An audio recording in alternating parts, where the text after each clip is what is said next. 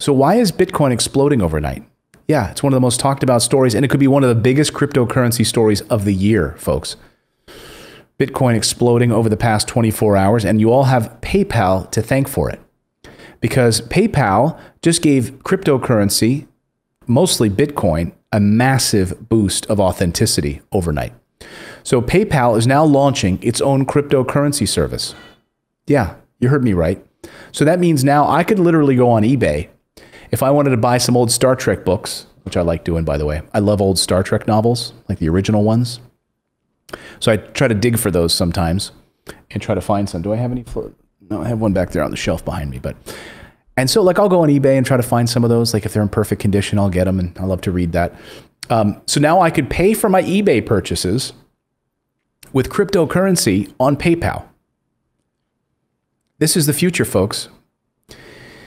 So PayPal really just validated cryptocurrency transactions. So if you want to buy something old on eBay, guess what? Now you can do it with PayPal and using cryptocurrency. And this is the perfect time to be investing in Bitcoin and other forms of cryptocurrency like Ethereum. Because what the Federal Reserve continues to do, which is continue to print money with all of their quantitative easing, and is not slowing down anytime soon. So this is a perfect example, and I think it sums up nicely when you look at what's going on with cryptocurrency versus what's happening with the federal government. Because with Bitcoin, we know how much is in circulation. We know how much has been mined, and they're not making more of it unless they mine it, and then we know how much is mined. With the Federal Reserve, we don't know how much they're printing. They're printing so much money, we can't keep track of it. We can't follow it anymore. So would you rather be invested in a currency like the United States government dollar that is losing value every day, or an actual currency that is decentralized and not being debased because of a central government? That's exactly what's happening. And I thought that this sound yesterday was a perfect summation of why right now it's a perfect storm for cryptocurrency. Now we have this amazing tailwind because of the macro situation globally, right? We've got quantitative easing on top of quantitative easing all over the world, not just here in the U.S.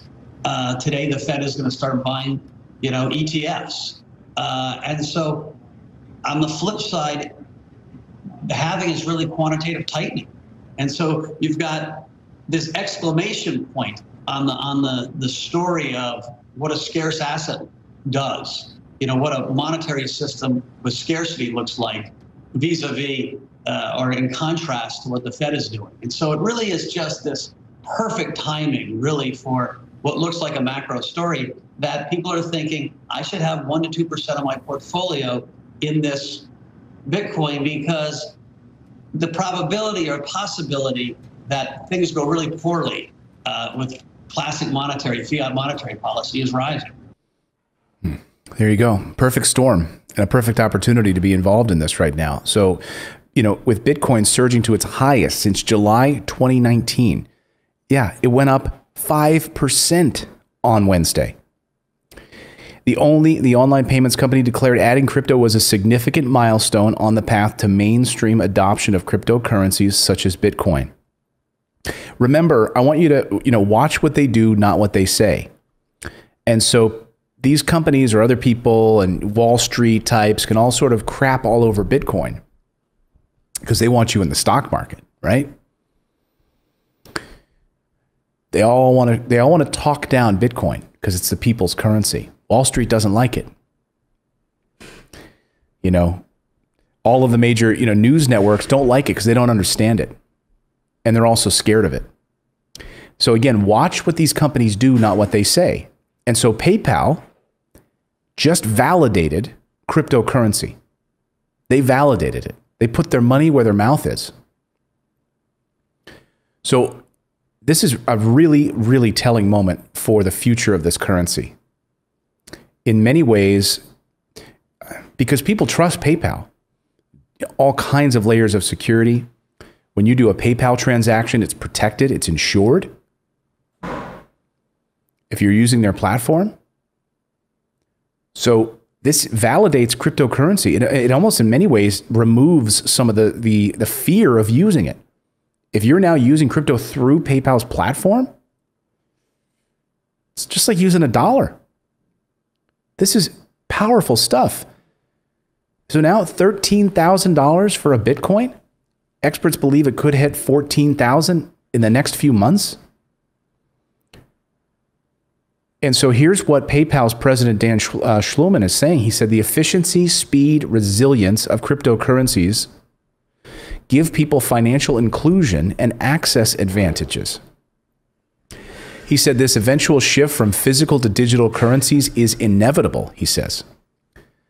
Cryptocurrency, of course, is digital money exchanged without fees between two parties and with no involvement from traditional banks and no regulatory oversight by national governments. No wonder they hate this. And no wonder the federal government in the United States is moving towards building its own cryptocurrency, the Fed now cryptocurrency. This idea of having a digital wallet that I can use Ethereum, use Bitcoin, use the Fed currency if I want to, and pay for all of these things, and know that it's being cataloged by not only me and the person I'm buying or selling to, it's also being cataloged by a third party. So it's all being tracked. No state can ruin it.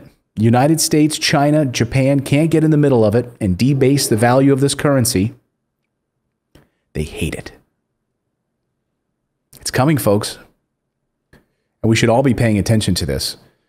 The fact that there are no fees between two parties and no one can debase this currency, and the federal government continues to print money like this. You should have a portion of your portfolio in crypto at this point.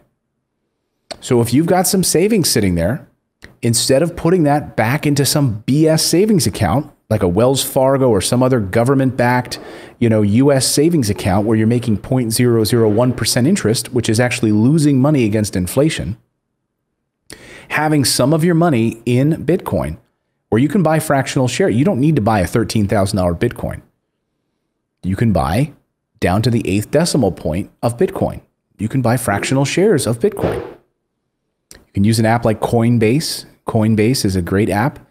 And make sure you're looking at buying BTC, which is Bitcoin BTC.